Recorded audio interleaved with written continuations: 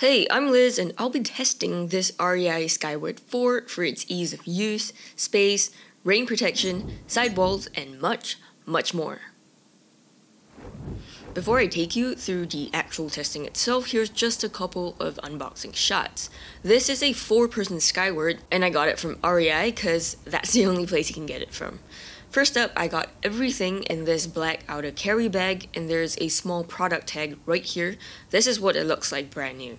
Now I'm just going to take everything out and show you what I got out of the box. Okay, so we have the tent body, the Rainfly, the outer carry bag that you just saw, and these are the smaller carry bags for the poles and stakes. I also took them out and I got 10 stakes, 6 orange Guylines, 7 poles to be set up for the tent, and also a pole repair splint in case one of my poles break. Also, you get instructions that come sewn onto the outermost carry bag. For the ease of setup, here's a quick time lapse and also some pros and cons that I found while setting this tent up. For one, I liked that I could set up the entire Skyward tent on my own, and I'm not even very tall, I'm only about 5'3". It didn't take me very long as well. This entire setup, including staking and guying out the tent, took me about 12 minutes. I think that's not too bad. If you need more info on this setup, I put together this step-by-step guide, which you can find on my channel if you need it. Another thing I liked is that the instructions were pretty good. I actually figured out how to set everything up from just these instructions. There were also small little details like the different colored webbing loops at the front and back, which are blue and brown respectively, and also the Rainfly has color-coded red and black toggle webbings. And I also really liked the Velcro straps underneath the Rainfly because when secured to the Velcro on the tent, it feels very secure, much more so than any other tent that I have. However, there are 2 small things that I didn't like about this tent. The first issue is that there weren't enough stakes if you want to guy out the entire tent. I was short 2 stakes. And the second and much bigger issue is this. The first time I set this tent up, I found the last leg pole quite difficult to set up. And also, this awning pole here was even more difficult to set up. The first time around, I think I took a good 15 minutes just trying to get this pole into place. It's that difficult. As for the pack away process, I can't say that I was a big fan of it as well. I go through how I pack away my Skyward tent in the separate setup video, so I'm not going to go through that here, but what I'm going to say is that it took me about 12 minutes to get it back into the bag, and that's kind of long for a 4-person tent. And that's because the carry bag has a side loading opening, so the opening's not very big, and the carry bag itself isn't very big as well, so it's quite a tight fit to get everything back in. For the base area, I measured the length of the Skyward 4 to be about 98.5 inches, the width to be about 85.5 inches. This gave me a total base area of about 58.5 square feet, which is not too much smaller than the marketed dimensions. On top of the base area, I also wanted to look at how many single pads I could fit into the Skyward 4. Here's me inflating some of my sleeping pads, and here's what 4 pads or 2 double pads looks like. I'll put the dimensions of my pads on the screen. Surprisingly, even though my pads are a little wider than regular size, which usually comes in at about 20 inches wide, there's still some amount of space not just at the length, but also at the width. I think it's really nice to have the base area a little bigger so you can actually fit slightly wider pads. And for the queen bed sizing, well, I can fit just 1 queen bed into the Skyward 4. This E-Tech City mattress is almost the exact size of a queen bed, and as you can tell, there's no space to fit more than just 1 queen, though there's lots of space for gear. I'll also remove the queen bed so that you can have a better idea of the configuration inside the tent. Basically, you can fit it either down the width of the tent or down the length of the tent. And here's what it looks like. Again, there's loads of leftover space too. The peak height at the center of this Skyward tent comes in at about 78 inches. And of course, I'm not very tall, so I can stand completely upright under the peak height. To reach the top of the tent, I have to stretch my arm upwards as much as I can, and here's what it looks like. I also really liked that I could fit pretty thick 9-inch mattresses into the tent as well, and still stand under the peak height, no problem at all. Now, for the lowest height of the tent, that comes in at about 61 inches, and that's in each of the corners of this tent. Here's me walking from the peak height over to the lowest height, and that's about my height, so I could almost fit. On top of just the height and base area, I also wanted to look at the sidewalls and tent shape to get a feel of the livability inside the tent. For this Skyward tent, the sidewalls are pretty much almost vertical, and here's what they look like. This gives it a nice cabin shape as well as quite a bit of livable space. I really liked that I could not only stand up everywhere, but even walk around the entire tent, like this. Also, in quite a lot of other tents when I sleep at the sides, it always feels kinda claustrophobic. But in this Skyward, because of the vertical sidewalls, I don't feel the sides when I raise my arm up, even with 4 people packed into the tent. Now let's move outside for a bit, starting with the vestibule area. This Skyward tent has one vestibule at the front of the tent, and here are the dimensions. It has the longest length of about 99 inches, which is the same size as the inner tent, and the shortest length comes in at about 59 inches if you stake it out as snugly as I did. And the width of this vestibule is about 43 inches, and after doing a little calculation, I found the total vestibule area to be about 23.5 square feet. Now, for the vestibule sizing, I'm going to fit a couple of different chairs in here to give you a good idea of roughly what you can fit in this vestibule. Okay, so this is my Big Agnes Big 6 camp chair, and I'm going to fit it in and show you what it looks like. It kind of looks like it can fit, but the thing is that one of the armrests of this chair is poking into the vestibule fabric, and so is one of the corners of this chair. I definitely think you need something smaller than this. Now, here's a much smaller chair. This is the Helinox chair one, and it fits into the vestibule much better than the Big Agnes chair. But the thing is, when I sit on my Helinox, my knees are like almost touching the vestibule door. I think the vestibule isn't the biggest, it's mainly for gear storage rather than tables and chairs, though Helinox chairs would kind of fit into it if you really need to. Now, moving back to the inner tent again, this Skyward 4 has 2 windows, one at the front and the other at the back. Starting with the window at the back, this measures about 48.5 inches by 21.5 inches. Notice how the zipper doesn't unzip all the way. So when the window's open, there's this little pocket at the bottom of the back window to tuck the fabric in.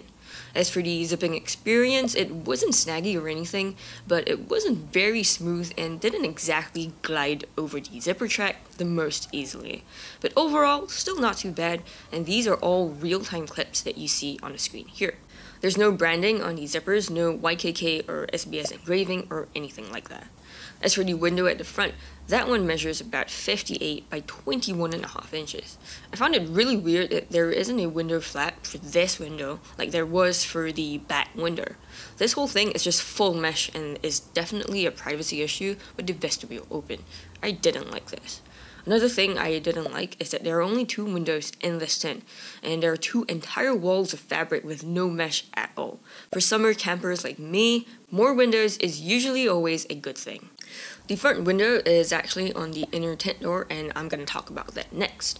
The zipping experience for this inner tent door is actually really great. I can unzip the door and also zip up the entire door without a single snag at all.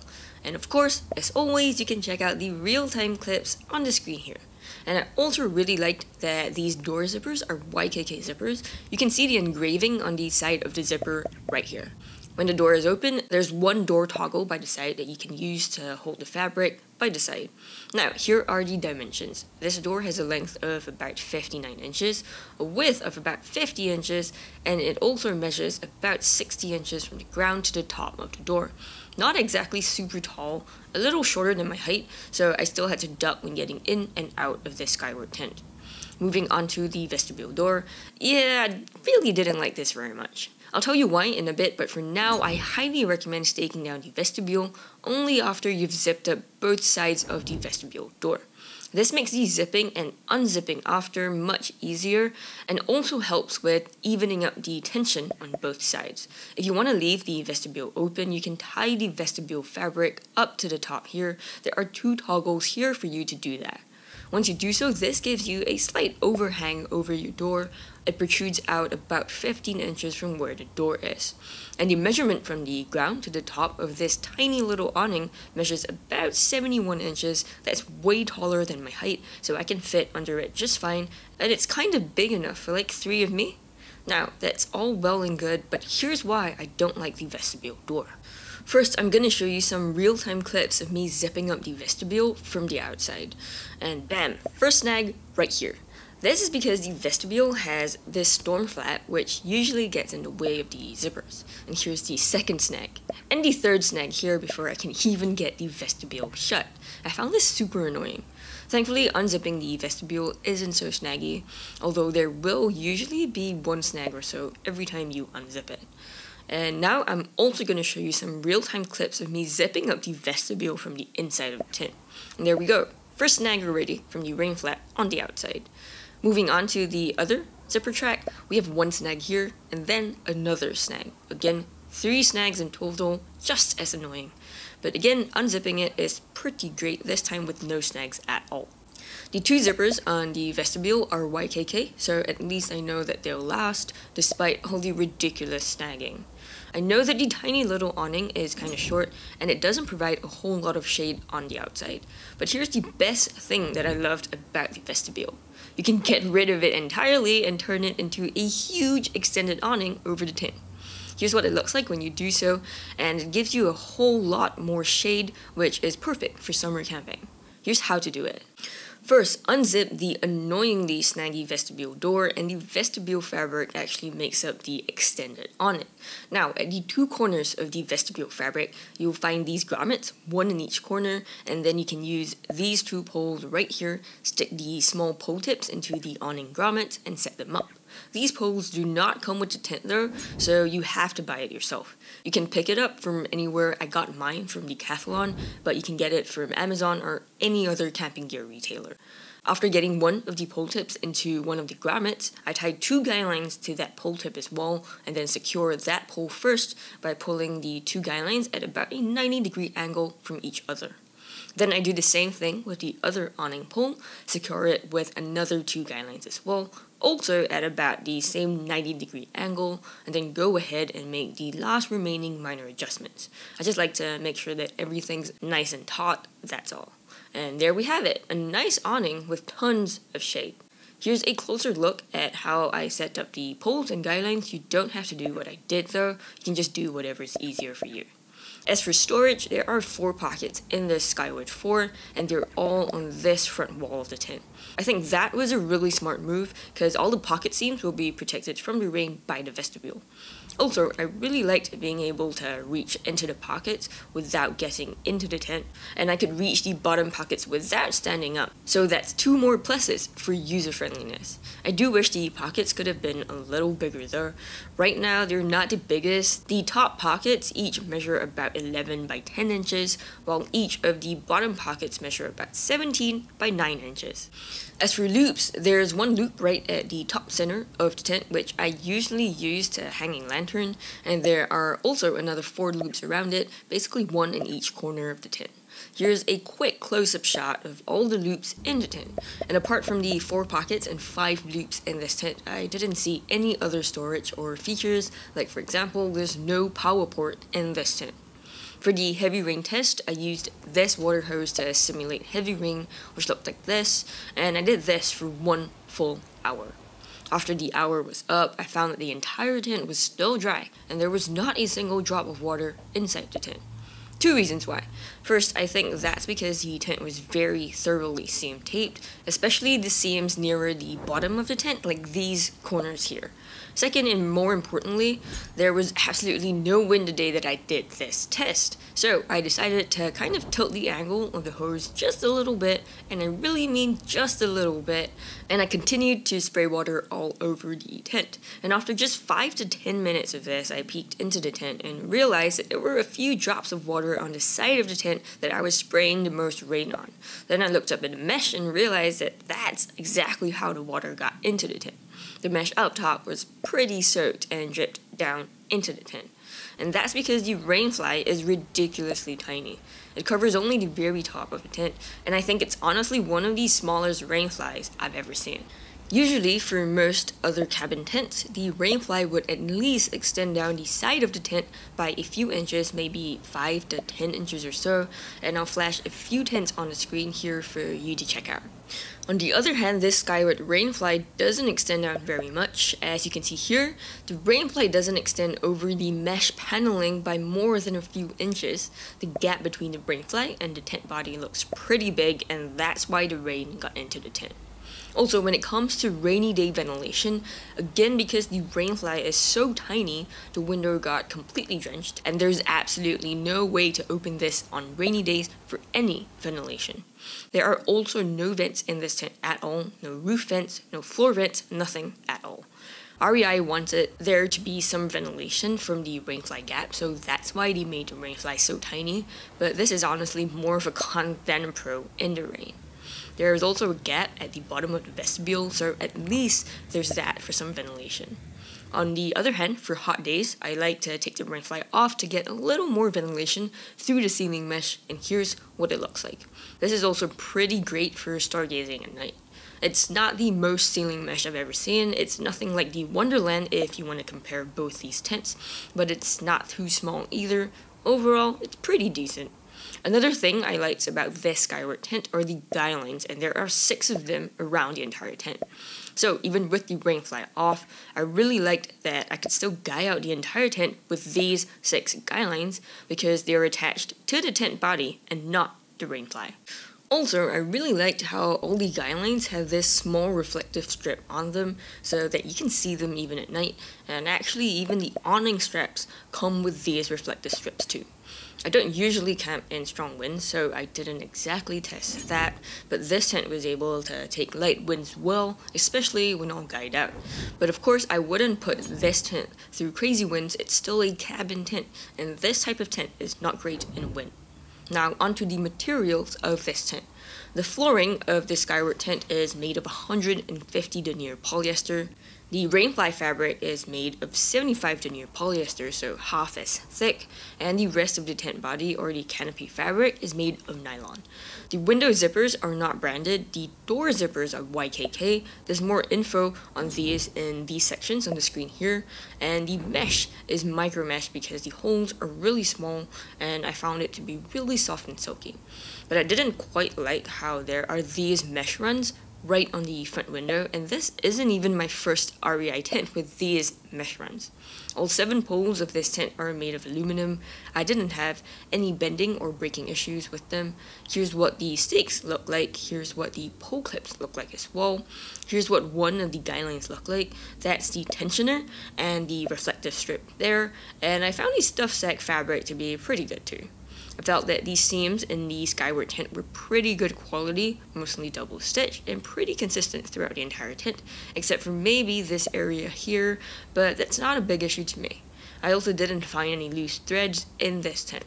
As for the seam taping, every single seam was perfectly taped. I didn't have any issues with it at all, and for more details on how the seam taping is and how it holds up in the rain, you can check out my separate rain test video that I published to the channel. For portability, I measured the pack size of my Skyward 4 to be about 25 by 10 by 9.5 inches. Here's what it looks like beside my Coleman 2-person Sundome tent, and also one of my 32-ounce Nalgene bottles. The Skyward carry bag comes with a shoulder strap, which I could use for easy carry, and there's also a small hand strap at one end, though I don't typically use that at all. And this Skyward 4 weighs about 14 pounds for everything. For pros, this is the only cabin tent I have that actually comes with a vestibule, and this gave me an extra 23.5 square feet of space. It's not the biggest vestibule I've seen, and the zipping experience can be improved for sure, but I still think that there are more pros than cons to having this. It's really great for storing gear, especially on rainy days. Also, it provides complete protection over the front of the tent from the rain. And most importantly, I could turn the vestibule into an extended awning on hot days, which provided a ton of shade over the tent. So awning on hot days, vestibule on rainy days, I absolutely love this kind of versatility in a tent. It's seriously awesome. The next pro is the amount of livable space inside the tent. It's pretty good thanks to the decently high peak height and also almost vertical sidewalls. On top of that, the dimensions are pretty accurate to what's being marketed by REI, which is really nice because I hate getting tents that are way smaller than what's marketed. Another pro is the solid materials used to make this tent. They were high quality all throughout, and the price of this tent isn't expensive as well. I bought this for like 30% off, and I think I definitely got great value for the money I paid. I also really quite liked the door of this Skyward tent. There's only one door to this tent, so that's not great, but it's pretty much problem free and has a lot of pros.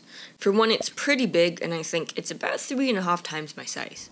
2, I don't need to duck too much when getting in and out of the tent through the door. 3, the zippers are very snag-free, and here are even more real-time clips you can check out as well. And 4, these zippers are high quality too. For more info on the tent door, you can go back and check out this test that I'm going to put on the screen here. Another pro is that there's a decent amount of storage in this tent, with 4 really user-friendly pockets and 5 loops, the details of which I'll put up on the screen here as well, and I also think that the rain protection isn't the worst that I've seen in a cabin tent. 3 reasons why. First, all the seam taping around the tent is actually perfect. You don't have to do any waterproofing prep work yourself, and if there's no wind and the rain comes down vertically, the tent wouldn't leak at all and will keep you dry. Second, the awning pole at the top of the door gives the tent more protection from the rain and prevents water from dripping off the roof and then into your tent. On the other hand, for many of the other cabin tents that I have, the overhang over the door is so minimal that water will drip off the roof and right into the tent, which is obviously a huge con in the rain. A couple of tents that come to mind are the Coleman Skydome and also the Caddis Rapid. And third, the vestibule for storing wet gear is always very handy to have in the rain. But of course, the biggest issue with the rain protection is the ridiculously small fly, and we're gonna get into the cons now. REI tried to market this as a waterproof cat-style Rainfly, but I mean, I would rather have a bigger Rainfly that doesn't get me wet if there's wind to blow rain under the Rainfly. Before we get into the rest of the cons, if you found this video helpful so far, it would mean so much if you could help me hit that like button. And also, if you happen to buy a tent because of one of my reviews, could I just request that you use my affiliate links in the description below? It would really help the channel out so I can continue to produce this kind of unbiased reviews for you. Thank you, and I really appreciate it. Another con is that ventilation can be better. The ceiling mesh was okay, the door was alright as well, but there could have been a window on this wall, the back window can be bigger, and there could have been another window on this wall too, instead of big blocks of fabric with no ventilation. And also, the setup is very tight the first time around, especially for the awning/vestibule pole. But overall, I think the number of pros are way more than the number of cons. I'll summarize them on the screen here. And on top of that, I think some of the cons are pretty fixable. For example, I highly recommend setting this tent up in your yard to break it in before you take it out camping for the first time. It took me about 3 days to completely break this tent in and make it easier to set up and effectively gets rid of that last con. And also, if you have an extra tarp over the tent to shield it from rain and wind, that deals with the small rainfly problem and would potentially be a great tent to have in the rain. So yeah, I really did quite enjoy using the Skyward tent. I think it's a solid cabin tent for the price. It's a pretty great 3-season summer camping tent, rain or shine, especially if you follow some or most of my 5 recommendations in this video. But before you buy this tent, I highly recommend that you watch this video on the screen here to see how the Skyward compares to other cabin tents. Maybe one of them might be better for you. Thank you for watching this review video. You're awesome, and I'll see you in the next one.